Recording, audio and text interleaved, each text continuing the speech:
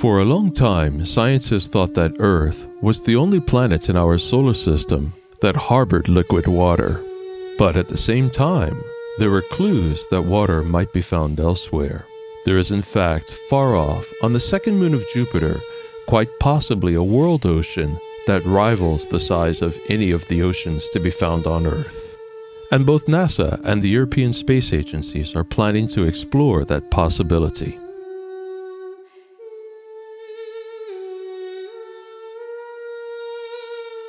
Europa is the second moon of Jupiter, and you can see its orbit here in red. Orbiting a bit closer to Jupiter is the huge volcano moon Io, and orbiting a bit further out are two other large moons, Ganymede and Callisto. Now, Europa and its home planet Jupiter are far from the Sun, approximately 740 million kilometers, so Europa receives far less sunlight than Earth. And this means its surface is cold and frozen. It is in fact made of water ice, which maintains a mean surface temperature of minus 171 degrees Celsius. So cold in fact that the ice to be found on Europa is as hard as granite. So how can it be that what is clearly a frozen ice world can harbor a vast liquid ocean? Europa is locked into a tight orbit with the solar system's largest planet by far, Jupiter.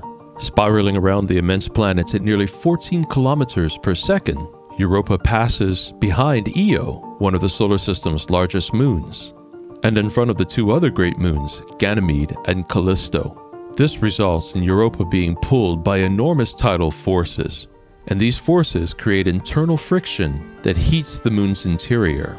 A layer of water ice surrounds the surface, and somewhere deep beneath that surface, that ice has melted to form a gigantic ocean equal to more than twice the mass of all the oceans on Earth.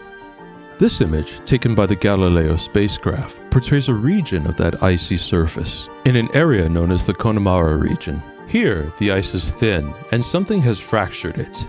Perhaps tidal forces, perhaps an asteroid impact. The landscape looks like it has been broken up and shattered, much in the way of disturbed ice floating over an ocean on Earth. And this gives us clues to what is going on beneath Europa's surface. This image clues us in to the reality that the surface of Europa is actually floating upon a liquid, and the bright silvery areas are regions of fairly pure water ice, and in the reddish areas, we see discoloration that probably comes from mineral and possibly organic sediments that washed over the ice from the ocean below when this disturbance occurred long ago. These discolored areas provide evidence that the ocean beneath Europa's surface is salty and mineral-rich, and that indicates that the oceans of Europa may extend all the way from its frozen surface to a terrestrial mantle beneath. That's important because for life to be found on Europa, it would have to have access to the minerals to be found in the mantle. So, does Europa's ocean extend all the way to its mantle? The crust itself might provide clues, so understanding it is a subject of much theorizing and study among scientists. Here, we have an artist's depiction of the possible thicknesses of ice on Europa. The left side represents thin ice, and the right side, deep ice. If the ice that comprises Europa's crust is thin, then the heating of that ice will come directly from geothermal activity such as volcanic eruptions arising from the rocky mantle beneath. This heat will lead directly to melting of the crust, its occasional breakup, and the turning over and renewing of Europa's surface. If, on the other hand, that rocky crust is very thick, geothermal activity will still provide the initial heat within Europa's ocean, but this heat will then go to warming up pockets within that thick icy crust, which will create hollows and regions of instability that are played upon by Europa's massive tidal forces, generating more friction and heat, ultimately leading to the same result, that ocean occasionally breaking out onto the surface and renewing Europa's icy crust. In either case, that tidally generated geothermal heat is what keeps Europa's waters in a liquid state despite the icy surface. Everywhere we find life on Earth, we find water. This is because water makes the perfect solvent for carbon-based life. And insofar as we know, liquid water is a necessity for life. So discovering a moon in our own solar system that may in fact be a giant ocean world just under the surface offers tremendous prospects for discovering the chemistry of life. And it is amazing to think that if in fact Europa does harbor life, it is empowered to do so by the immense tidal forces generated by its relationships with its nearby moons, such as Io here in the foreground. If life is there at all, it may not be complex like we see on Earth. It might only be unicellular.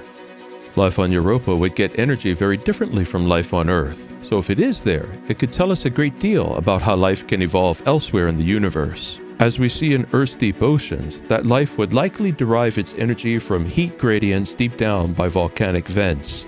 And this very different environment would have caused such life to take very different evolutionary pathways. But if life can exist in Europa's vast, dark ocean, it would tell us something new, something amazing about the universe, that our world is not the only one that harbors a tree of life, that life in the universe may in fact be common.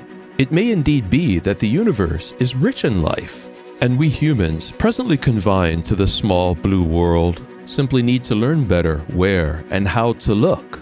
And even if life does exist there, and the universe itself is rich in life, and life is everywhere, what it would tell us is that sentient life, self-observing, aware, thinking, dreaming life that reaches for the stars and tries so hard to communicate across the vast depths of space and time, life like ours, complex and intelligent life, might be rare, and thus still precious, still unique.